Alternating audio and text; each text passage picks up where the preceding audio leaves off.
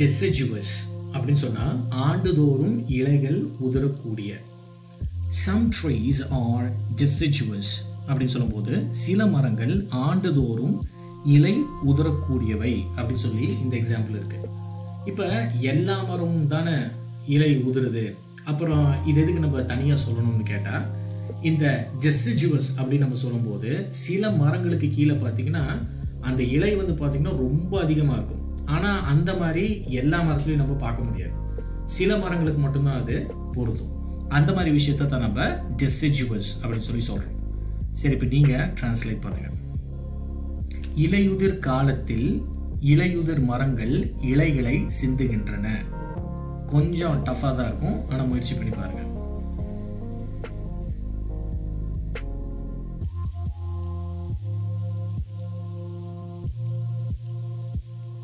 Deciduous trees shed their leaves in autumn. Deciduous trees shed their leaves in autumn. Decipher அப்படின்னு சொன்னா ரகசிய அல்லது விளங்காத எழுத்தின் பொருளை கண்டுபிடி. இந்த எக்ஸாம்பிள் பாருங்க. I am unable to decipher your handwriting அப்படின்னு சொல்லும்போது உங்கள் கையெழுத்தை என்னால் விளங்கிக் கொள்ள முடிகிறதில்லை அப்படின்னு சொல்லி இந்த எக்ஸாம்பிள் இருக்கு. இப்போ சில நேரத்தில் ஏதாவது ஒரு சீக்ரெட் கோடு ஒன்று கொடுத்துருப்பாங்க. அந்த சீக்ரெட் கோடை பற்றி நம்ம கண்டுபிடிக்கிற அந்த விஷயத்தை தான் டிசைஃபர் அப்படின்னு சொல்லி சொல்லுவோம். வரலாற்றாசிரியர்கள் ஆவணங்களின் பொருளை புரிந்து கொள்ள முயற்சிக்கின்றனர்.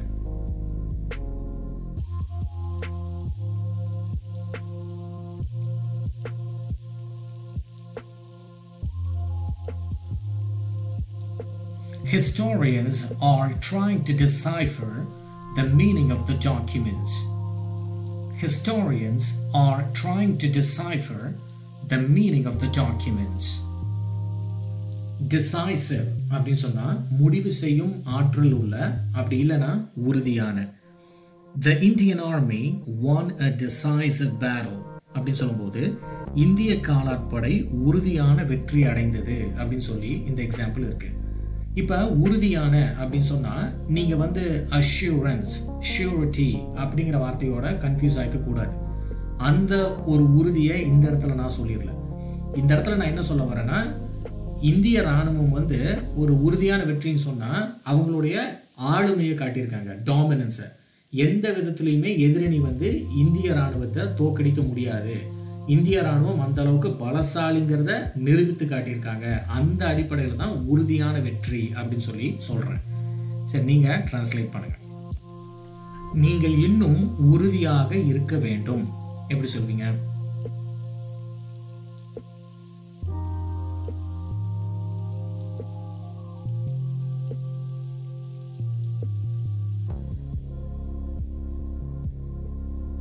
You need to be more decisive. You need to be more decisive. இந்த வார்த்தையை சூழ்நிலையை புரிஞ்சுக்கிட்டு தான் நீங்கள் பயன்படுத்த முடியும். இந்த இடத்துல ஏதோ உங்களுக்குள்ள ஒரு உறுதிமொழி சொல்லிக்கிட்டு நீங்கள் இருங்க, அந்த அடிப்படையில் கிடையாது. உறுதி அப்படின்னு சொல்லி சொல்கிறோம்னா நீங்கள் எடுத்திருக்கிற ஒரு முடிவில் ஒரு ஆளுமைத்தனத்தை காட்டி அதில் நீங்கள் உறுதியாக நிற்கிறது. டெக் அப்படின்னு சொன்னால் கப்பல் தளம், அப்படி இல்லைன்னா ஆடை அணி பூட்டி அழகு செய்.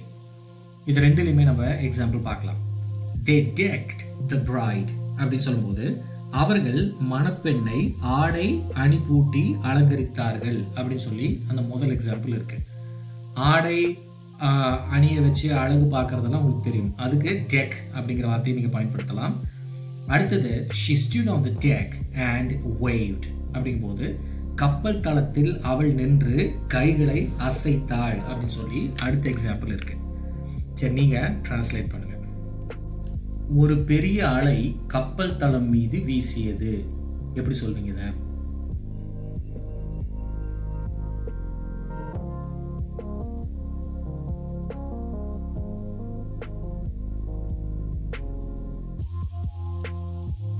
A huge wave swept over the deck. A huge wave swept over the deck. Declamation அப்படின்னு சொன்னா உணர்ச்சி அமைந்த பேச்சு. Declamations against the press are common enough அப்படின்னு சொன்னா பத்திரிகைகளுக்கு எதிரான அறிவிப்புகள் போதுமானது அப்படின்னு சொல்லி இந்த எக்ஸாம்பிள் இருக்கு. சரி, நீங்க இப்ப டிரான்ஸ்லேட் பண்ணுங்க. உணர்ச்சி அமைந்த பேச்சு ஒரு பாரம்பரிய சீன கற்பித்தல் முறை.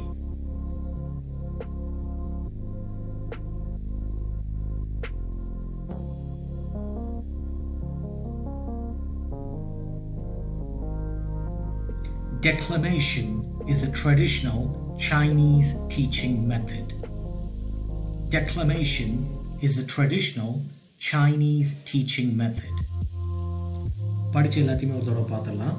Deciduous அப்படின்னு சொன்னா ஆண்டுதோறும் இலைகள் உதிரக்கூடிய.